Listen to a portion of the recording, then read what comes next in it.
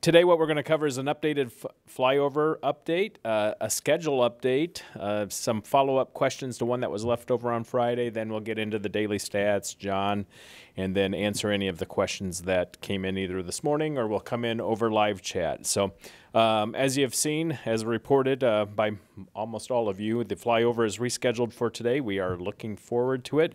We will have a camera on top of the Bryan West campus. I know it's estimating to fly over the Bryan East campus at 2:39 and the West campus at 2:40. Shortly after that, you'll have your closest view of a flyover maybe ever posted on our social channels. A little bit about the schedule update. We've been following a pretty prescribed manual that was put out by the CDC and the government some time ago. And it's been a template that we used going into this. And in a crisis situation, there's a couple of different phases. There's a pre-planning phase. We've shared much of what we did with our command center when we stood it up to get ready for this, dating back as early as January of this year. Certainly that structure was in place long before that. And then there's the initial phase, and I think we've probably busted out of that initial phase, and we're entering a phase called the maintenance phase. It's a long one.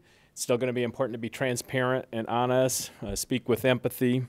But it's also a long period where, there's going to be some heightened emotional responses to this, different public opinions on different things. It's going to impact different communities and individuals differently. So with that, because of the duration, I think our role and the media's role and each individual's role is really important to stay factual and so forth. But what we're also going to do as we enter this, next week after Memorial Day, we're going to drop these press briefings to 3 days a week. The first one will be on Tuesday following Memorial Day, and then Wednesday, Friday, and then they will go Monday, Wednesday, Friday, as long as need be. A lot of this isn't set in stone. If circumstances dictate we need to come back more frequently, we would. And then also during this week, I'm speaking not to the people following on Facebook, but members of the media. Please give us your feedback. Basically, what we're thinking of at this point is on Tuesdays and Thursdays, there will be a press release with the daily statistics go out, and also a call for questions or presenters that you might want based on stories that you're working on. And then we'll present those on Monday, Wednesday, and Friday.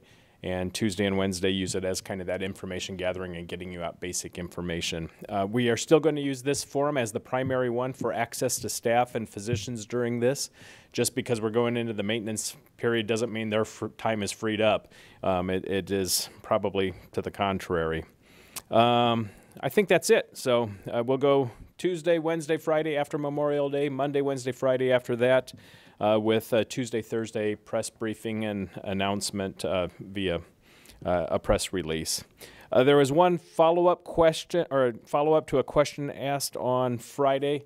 No, we are not using hydroxychloroquine. We have not used that, since the very early days. Dr. Trapp was here in the first couple of weeks where it was tested in some really extreme cases, but it is not being used at Bryan. The convalescent plasma is the preferred route from studies that have taken place and what our staff is using here. Right to the stats before John. Our midnight census is 403. We have now tested 7,354 people at Bryan entities. Our positives have grown to 996, and there are 135 testing, which was down. So obviously we got our test results in on many that had piled up for the 2-3 day period before the weekend. So anyway, with that, I'll give you John Woodrich, President and CEO of Bryan Medical Center. Thanks, Bob. And as Bob stated, we were really pleased that our number of pending results have really come down. So we had about 1,386 results come back just over the weekend. We had 188 of those were positive. So just to give you the ratios right now, so through our drive-through, we're ending up with a 12.7% positive rate. Through the hospital, when people present here, it's a 12.7% positive rate. At our urgent care, it's an 11.2% positive rate.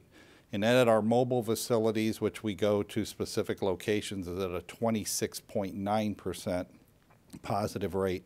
So overall, we're at about 13.8% as a positive rate. We do have 28 individuals that are in the hospital currently that have tested positive. We have 8 individuals that are pending their results that are inpatients. 11 of those individuals are on vents right now. 11 are in our ICU. 5 are in our progressive care unit, and 12 is in our general care unit. As you heard last week, we did open up or loosen up our elective surgeries to where we're taking individuals that have no longer than a 2-night length of stay. And I think you heard a little bit of that in Bob's numbers today, that our census is up to 402. That's what we expect to occur. We'll continue to monitor this. We look at our utilization of our ICU beds. We're still in good shape from that perspective. We also just look at the number of positive COVID patients in-house, and we're able to handle that as well. We do not have a location for our mobile unit currently for this week, so it could be a relatively quiet week from our mobile going anywhere, but we continue to work with the health department in relationship to any potential sites they would like us to go to. With that, we will open it up to any questions via chat.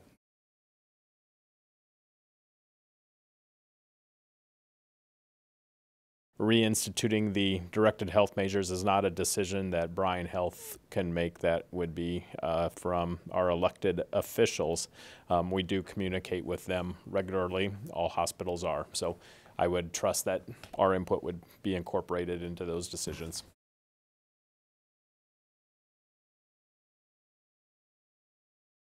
We continue to monitor ICU bed usage, but as you can imagine, when we're not doing some of these larger cases, electives, we have ICU capacity. So at this point in time, not concerned about our staffing, not concerned about the number of ventilator patients that we can handle at one time.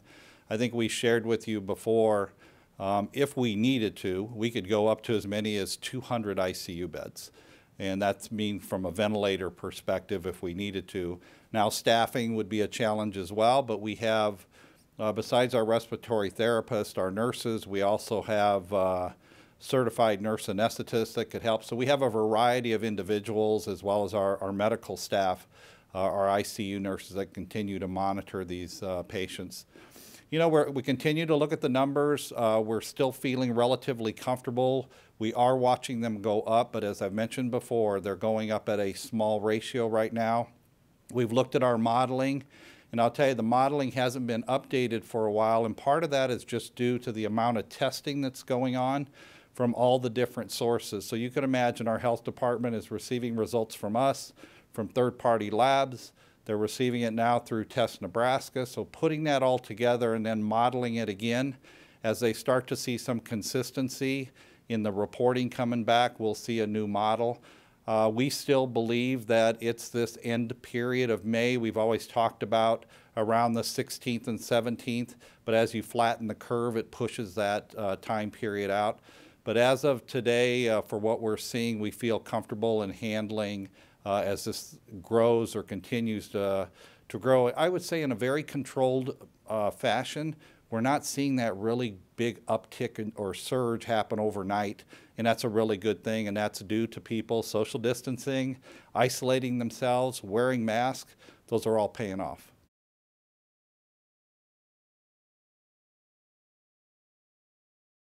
The mobile has been deployed 4 different sessions in Crete, Nebraska to respond partly to, we have a hospital in Crete, Chris, as you know, and then Smithfield actually asked for some help as well for the last one. So we were there 4 times where there was an active, obviously, spike and breakout. And then there was one more mobile testing on Friday night here in Lincoln. So I think that's why it is at such a higher ratio than the other ones.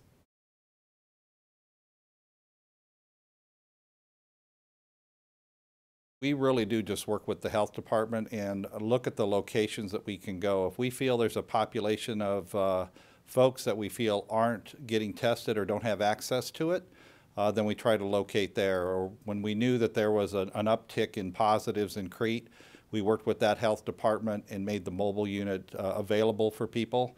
So we're really at the discretion of the health departments. We don't want to just be moving the mobile around town, because we do have the options with our drive-through and our urgent care that we feel are pretty flexible.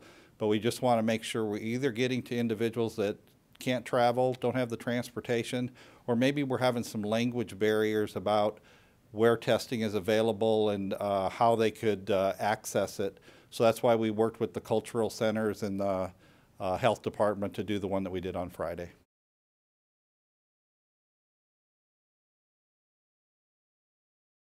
Temperature screened every time we come into the building.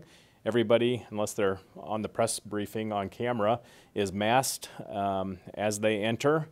And then the visitor policy, you know, there are some slight variations for a family having a child. They can have both partners or husband, wife, or whoever the mom selects as the birthing partner in there. And then there are some exceptions for pediatric and some extreme exceptions for end of life. And we anticipate those, I mean, they're always under evaluation, but they're going to remain in place until we deem it safe here. In fact, I know a lot of employees watch this, so I'm really addressing the employees rather than maybe the media or the public. But just because you hear something said from Washington, D.C. or the governor's office does not mean we're going to absolutely do it. So we might be a little bit more restrictive when it comes to you know, the different phasings and what that means for visitors and so forth. We will consult with our medical staff and make those decisions.